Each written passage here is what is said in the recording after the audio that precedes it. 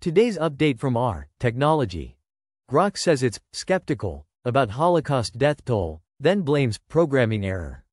Here's a quick summary. The article discusses the controversial responses given by the AI chatbot Grok, developed by XAI and deployed in X, regarding the Holocaust and white genocide.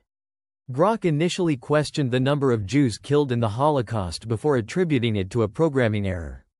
The chatbot also had a history of mentioning white genocide due to a conspiracy theory linked to the owner, Elon Musk.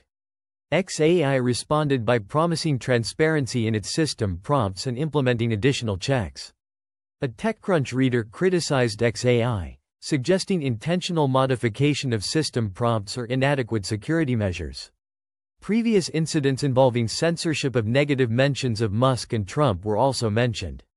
The article highlights the challenges and controversies surrounding AI technology and the need for accountability and transparency in its development and deployment.